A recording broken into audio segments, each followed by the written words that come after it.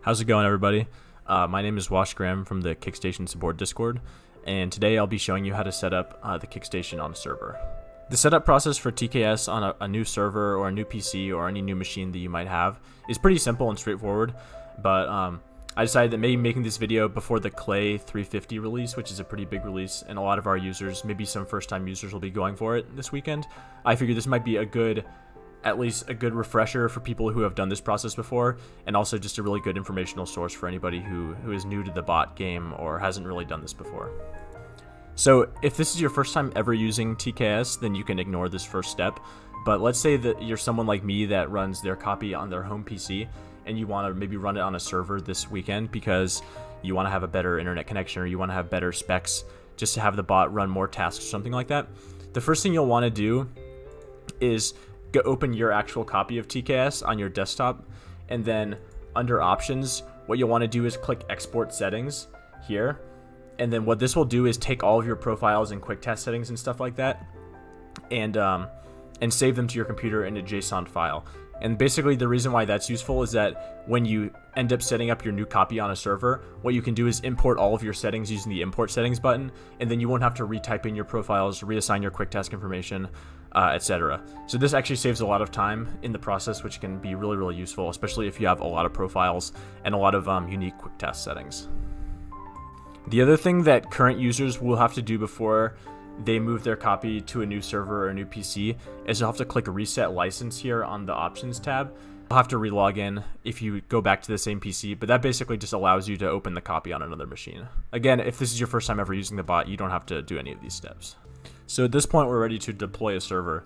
So originally I was going to use Vultr because their server creation process is pretty simple, and I had a bunch of credit on my account, but they restricted my limit to the number of instances I could create, so I'm going to make one in AWS instead.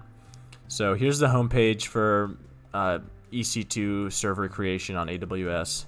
This is one of three major options that we recommend from TKS. AWS, Google Cloud, and Vultr are the ones I at least recommend. I think most of our users use one of those three. So here I'm going to scroll down and pick Windows 2012 R2, wherever it is. That's probably our personal suggestion versus 2016.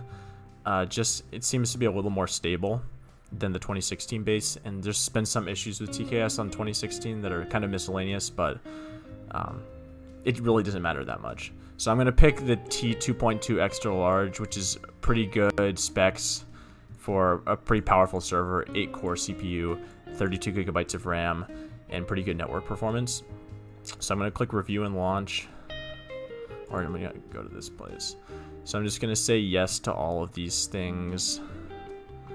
Normally, I don't use AWS that often, so I'm just going to click yes to all of them. And I'm going to click launch. And I'm going to make a new key pair. Alright, so the instance creation process has been completed, and as you can see here, I have a new instance type, this T2.2 extra large, that's running, and all the status text have been passed. The one thing that I didn't show on the recording was the creation of a private key that you have to use to authenticate the server, essentially. I just used the one that I've used before, and that step is pretty self-explanatory, and only AWS uses that step.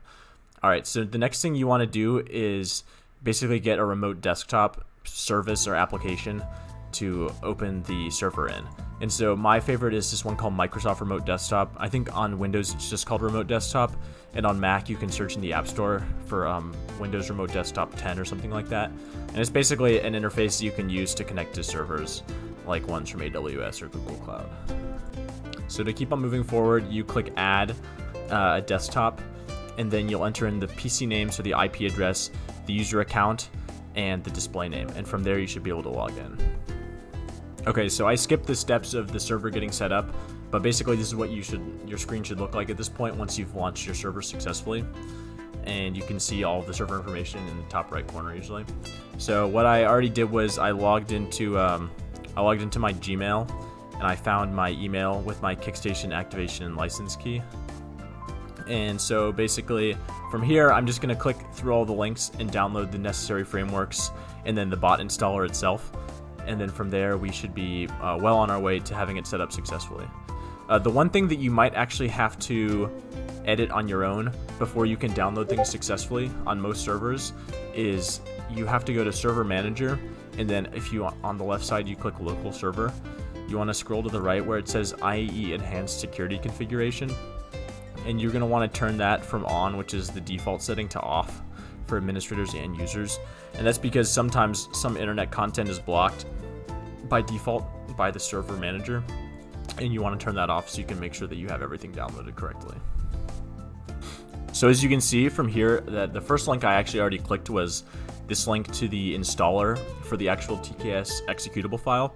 So once you click this, it'll download something called installer right here to your downloads folder, and you'll want to click this and then click run.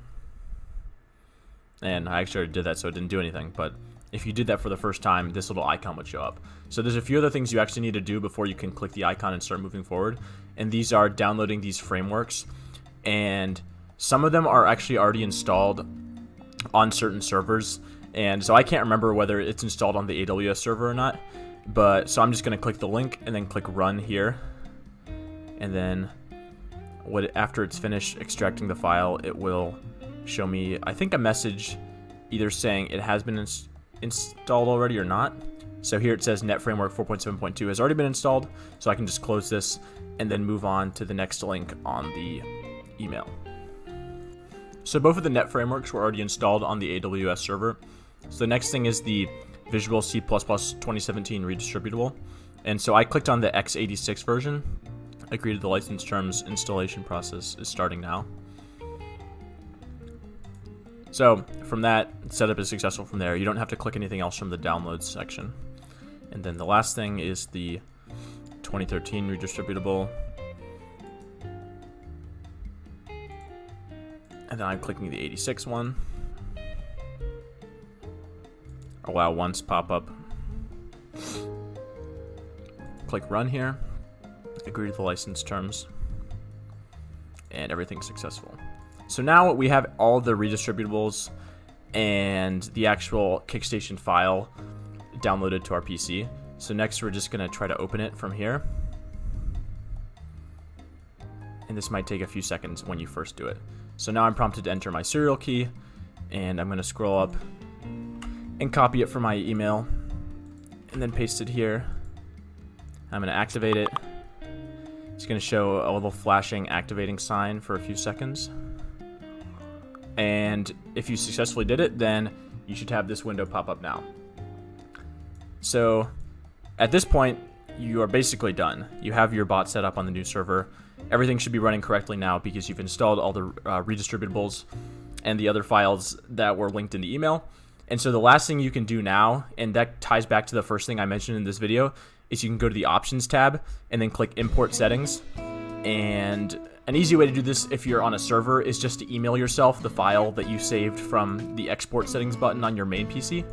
And then you can just download it from your Gmail in your browser and then put it on desktop or something and then import it from there. And then after you do that, all of your settings, all of your quick task preferences, etc. will already be in the bot. So basically, if you've made it this far and you can get your new bot open on your server, you're basically done. You've successfully set it up on a server and you're ready to start going. For some people and some server configurations, you might have to customize a few other security settings in the control panel, which you can find by clicking on the Windows icon in the bottom left. And some of these settings might include turning off the Windows firewall for a short period of time, or disabling the Windows Defender default antivirus. And for this reason is because sometimes the downloads from the .NET site or the visual redistributables might not be able to be downloaded correctly otherwise.